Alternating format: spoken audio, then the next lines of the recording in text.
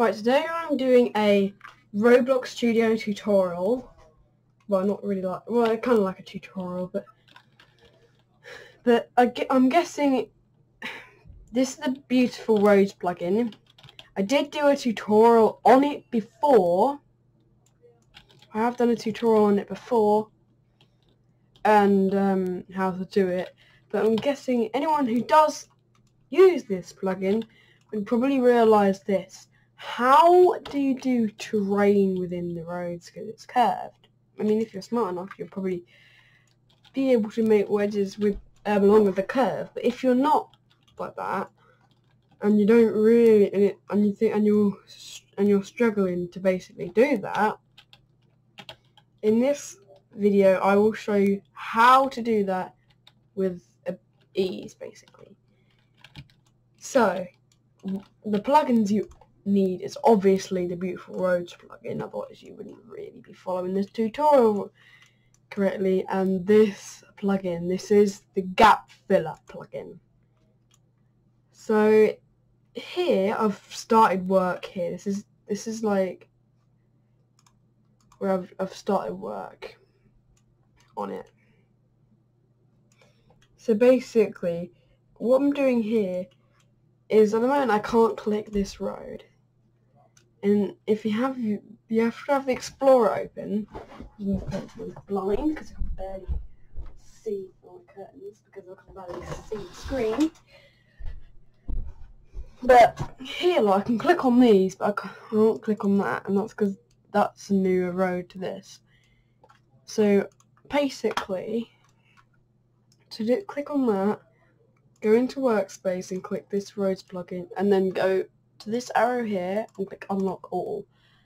It will unlock that as well, but that's already unlocked. So that unlocks that, which now allows this plugin to do it, because before it didn't allow that plugin to use it, but now it does allow a plugin. And it does do it to the lines. You've got to be careful. I don't know what on earth's going on with that shadow, but yeah. And that's what I'm doing here. I've been joining it up. So like, I've been joining it to the road, and kind of making a shape form like this. Making a shape form.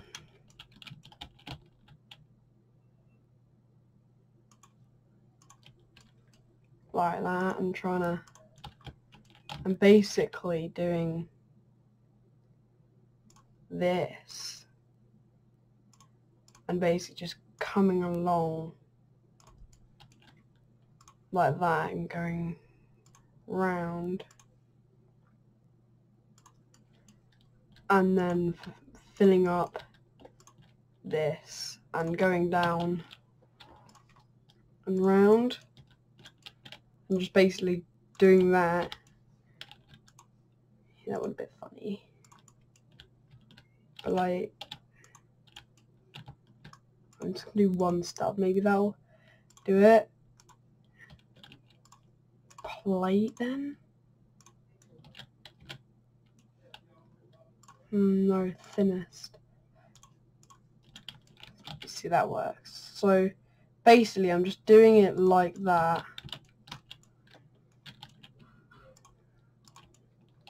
and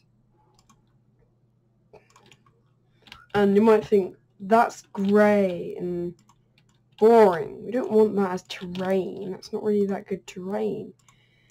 Well, how to change it is every time you gap fill in this plugin, it inserts wedges, as I've just as there's lots of wedges here.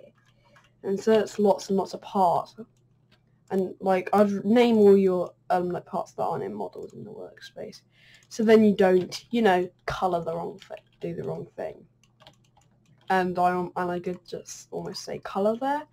And basically what you do is, once you've done with the terrain, say that's done, you get all of the wedges and everything it formed, select them all. I don't know why on earth there's one over here. Gee, why is there actually one there? Don't want that. Or that. But anyway, we'll select all of the wedges and things that it has, and then basically set it to the right colour and set it to grass or whatever you want your thing to be, and then set it to the correct colour. Like, that's not quite the correct colour, it was a darker colour that I have. Darker. But yeah, like that. And then I would recommend you group it and then call it like, oh, what the hell? Why is there a bit like that? And then group all your wedges.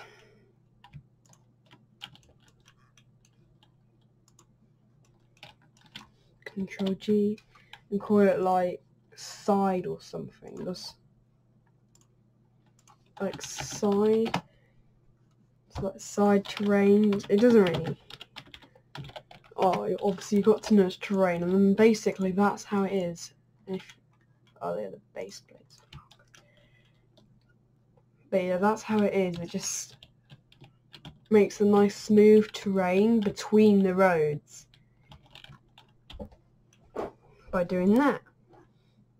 Or you could just do like a green flatness, but then if you go up a hill it's not exactly as good, and you can't really do the flatness because it's smoothly going up the hill.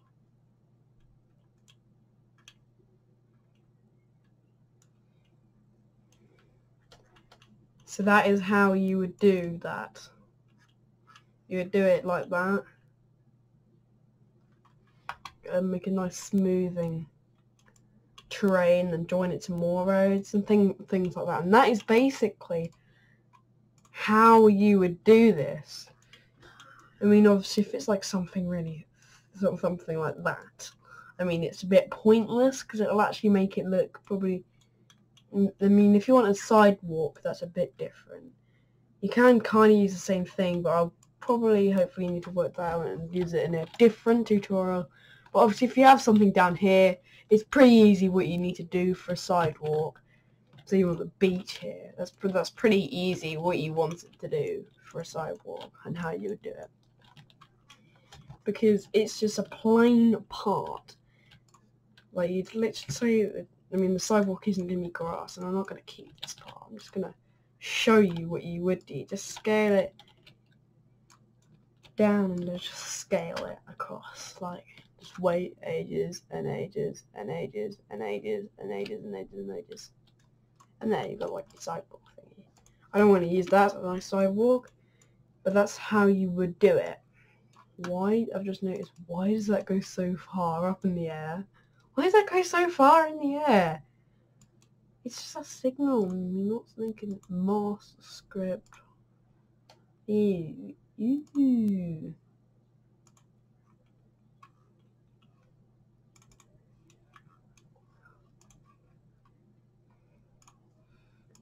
Look, it's all the traffic lights. Look at that. It's all the traffic lights. But yeah, if you're wondering how to use this plugin, I have already done a tutorial of the traffic light plugin with my tutorial. It's in the same video as the tutorial on this beautiful roads plugin, which is a very, very simple plugin. It really isn't. This one's a bit more confusing, but it still does its job. It's not like super confusing. It might be a little bit confusing, but it isn't super confusing, if you know what I mean. So yeah, very short video again. I think I will wrap it up for this video. So if you enjoyed it, please like and subscribe in this video. And if this video helped me, well, I'm glad about that, as I said before. So, goodbye.